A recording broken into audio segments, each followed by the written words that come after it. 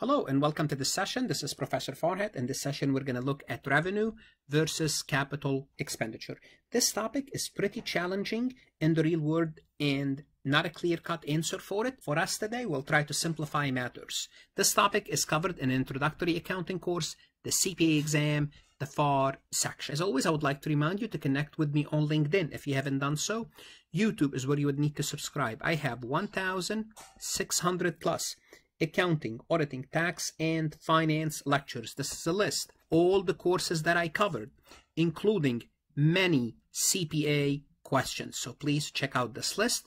If you like my recording, please like them. Click on the like button, share them, put them in playlist, subscribe. If they benefit you, it means they might benefit other people. So share the wealth. Also connect with me on Instagram. On my website, you will have additional resources if you're looking to supplement your accounting education, or if you're studying for your CPA exam and looking for that extra 7 to 10 points, I can help you with that. So let's go back and review what issues do we have to deal with when we buy plant asset. First, we have to determine the cost of the plant asset, compute the cost. Then we have to allocate the cost to the period benefited, and this is depreciation. We already talked about this topic, In this session, we're going to look at topic 3. And topic 3 is account for subsequent expenditure. What does that mean? What's subsequent expenditure? It means after you buy the asset, when you spend money on the asset, how are you going to treat this expenditure? And the next topic, we would look at the topic of disposal. So in this session, we'll focus on number 3. Let's assume you purchased this truck. This truck is obviously an asset, right? It's a delivery truck. It's an asset. You're using it for business. Let's assume, let's not assume you're going to have to fill it up with gas, change the oil, maintain it. All of these are considered subsequent expenditures. So here's what's going to happen. You spend money on this truck. And every time you spend money, really, every time you spend money, there are 3 things that you have to worry about. Either you are spending your money to pay off debt, like a payable or a liability of some sort, or the other 2 options, you have to determine whether that expenditure is an expense or whether that expenditure is an asset. So you have to determine, is this an expense or is this an asset? So again, if you fill it out with gasoline, well, it's an expense because you're going to consume that gasoline fairly quickly. It's not going to provide any future benefit to you. If you change the oil, if you do a tune-up on that truck, it's basically the same concept. It's going to be expensed. Well, let's assume you added a lift. Let's look at this lift. And you spend $2,500. It doesn't matter what the amount is, but let's assume you spent money to add this lift to this truck. Guess what happened? Now what you did is you increased the capacity of this vehicle. Increase its capacity. Now it can produce more. It can be used to produce more units, to deliver more goods and services. Why? Because now you could lift heavy stuff to that truck. Now, how do you treat such expenditure? Now it becomes an asset. So we need to learn the rules. When do we treat an expenditure as a revenue expenditure, which we treat it as an expense? And if it's an expense, we have to understand it goes on the income statement. Therefore, it reduces your profit or it reduces your income. A capital expenditure like the lift, it's treated as an asset. Eventually, it goes to the income statement, but slowly through depreciation. So what is revenue expenditure? Well, once you hear the word revenue expenditure, kind of think about an expense. It does not materially increase the plant asset life or capability. For example, if you fill out your truck with gas, it doesn't increase your capacity.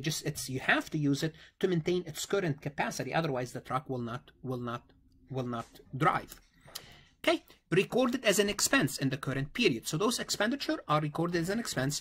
They are reported on the income statements, which in turn reduces your net income. So revenue expenditure are reported on the income statement as expenses.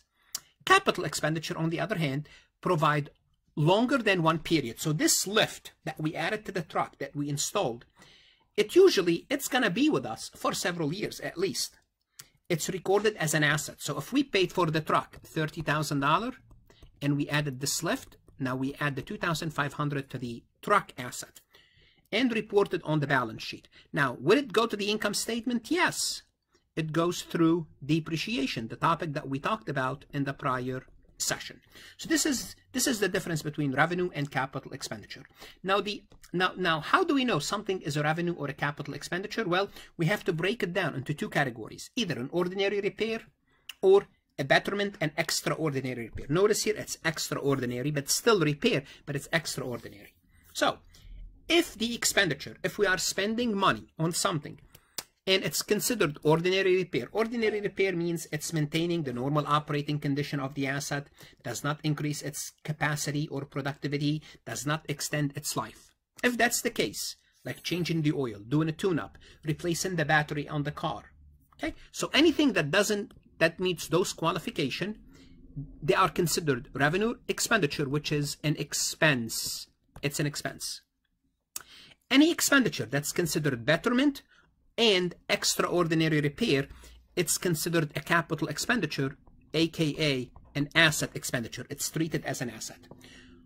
How do we know something is an asset? It's a major overhaul or a partial replacement. Let's assume you replace the engine of that truck with a better, bigger, and more powerful engine. Then yes, that's an extraordinary or a betterment for the truck. Therefore, it's treated as an asset. Or this new engine, it's gonna extend the life beyond its original estimate. That's also a betterment. Therefore, it's treated as an asset. So the last thing we want to do is we want to look at an actual journal entry to see what things look like. So let's assume we spent $9,500 on ordinary maintenance in our manufacturing facility. All right, well, what do? We debit repair expense because we repair the facilities, the equipment, and we credit cash. So those repairs are ordinary. They're necessary to keep those equipment in a working condition. Let's assume we spent $1,800 to improve a machine. So we bought a new unit that's added to our current capacity, and we added that new unit to an existing unit, but it increases its life and capacity. Well, if we paid $1,800, we debit the machinery, not an expense. So how do you determine whether it's considered repair or machinery? This is where the judgment comes into place. That's why in the real world, as when I started this session, I said it's not an easy answer. So in the real world, those are not easy answers, whether it's a revenue or capital expenditure. Now I can tell you a few things what companies do sometimes.